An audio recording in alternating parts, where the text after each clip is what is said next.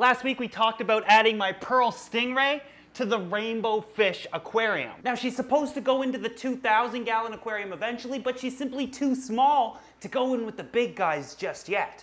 But again, I just feel like it's not fair to her or us to leave her in my house down in the basement in this grow tank all by herself while she puts on some size big enough to go into the 2,000-gallon. Now we already removed all of the planted tank soil from the back and all of the other plants. However, I needed to clean up the sand, but that was extremely difficult. So I got most of it, but it's not perfect. When the Ray gets in here and she's fluttering all over the sand, she'll bring it up and it'll get sucked into the sump where I could take care of it there.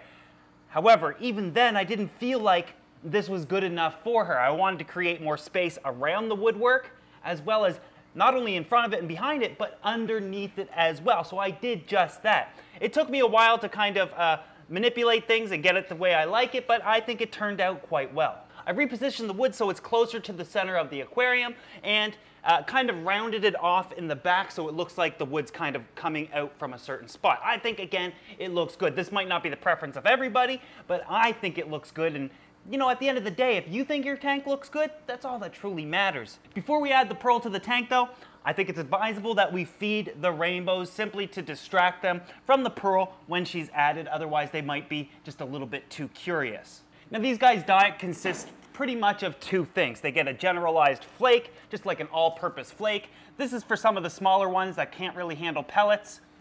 And then for others, I'll go ahead and feed them pellets. I think pellets are definitely a more compressed food. And over time, if you're only feeding flakes to fish all the time, they might start displaying some deficiencies. A lot of the times though, flake food and pellet food has the exact same ingredients. It's just you need to feed an awful lot of flake food to match what a pellet can offer. And a lot of the times it'll create a mess in your tank, as opposed to pellets where it's just one little morsel of food. They can bite it and it's easy to remove. The flakes can soften up, break apart, turn into a dust, just distribute all over the aquarium. So as soon as my fish are big enough to accept pellets, and if I am feeding them a dry food, I switch to pellets as soon as I can.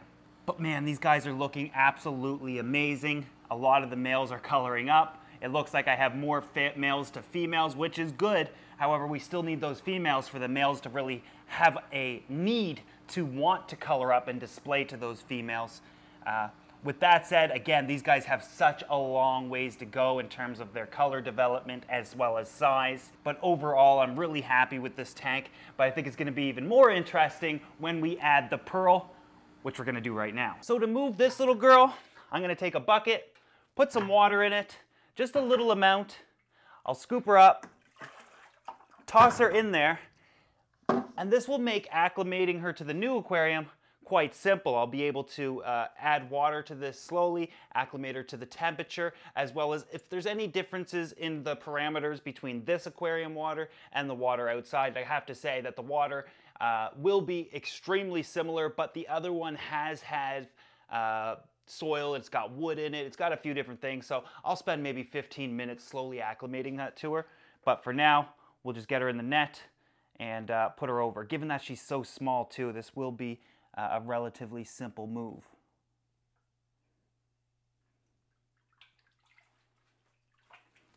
So given her small size, and that even though she's in really great health right now, that doesn't mean she's not sensitive. She'll be sensitive to changes in water as well as her environment. Things could stress a ray out to the point that they actually die. So when transporting rays, we not only have to respect the fact that they are venomous and can inflict extremely painful injuries on you, but they're also such a delicate creature. You know, it's a balance between beauty and beast with these guys. So what I'm going to be doing with this is every couple of minutes, I just take a little bowl of water from the main aquarium and pour it in. One thing you gotta remember about rays as well though, is that these guys can jump if they want to. The more water I put in here, the more of a runoff she has, so I'll have to be careful with monitoring her and making sure she doesn't get hurt. So if you can, when netting rays, you'll always want to try to get them to go in head first. You don't want to get their barb stuck in the net. So to get her into the actual aquarium, to avoid the bombardment of all of these pearls, or all of these rainbows, sorry, I'm going to lower to the bottom of the tank and then let her out.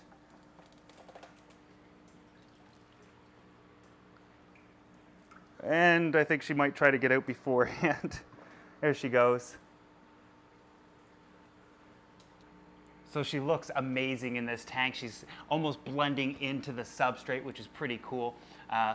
When adding a freshwater ray to an aquarium, especially at first, what you'll want to be looking for is that their disc isn't curling up. That's called the death curl. That's under extreme stressful situations.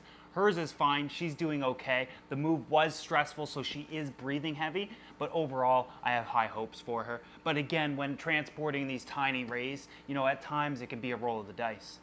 You know, so there's a number of things I know you guys are probably concerned about. Number one is, what about compatibility issues? Are the rainbows going to nip at her, pick at her?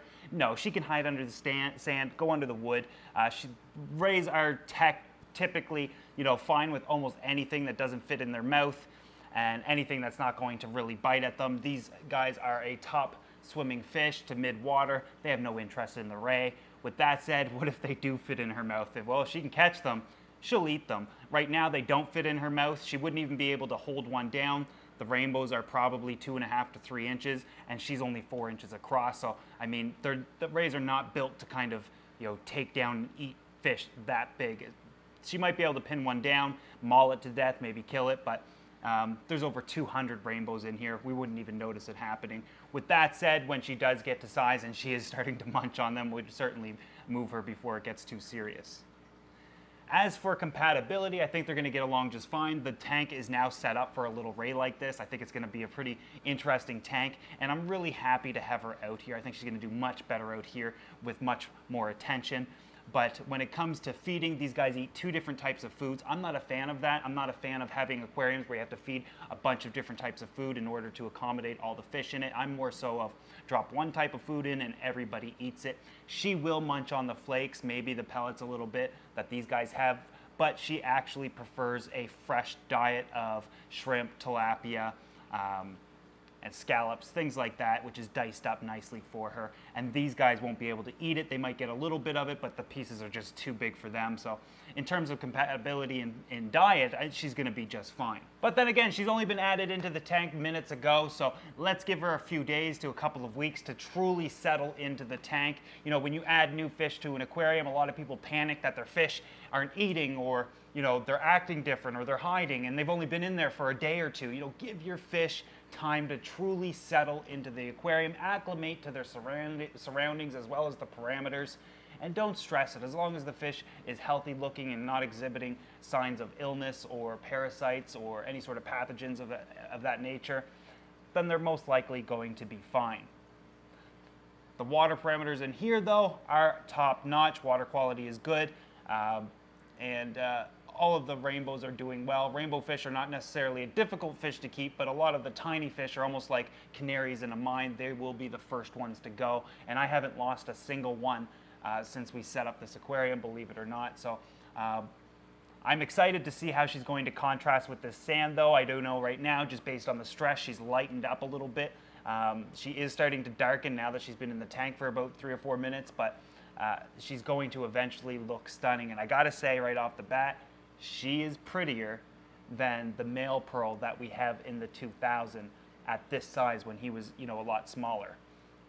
So she's definitely got a ton of potential, and I'm really excited to see how she develops, especially being in this tank and then one day going into the other tank with the other 4 stingrays. If you didn't remember, we've got 3 black diamond stingrays and a pearl in that tank as well. So this she'll be number 5, and I think she'll be welcomed nicely in there.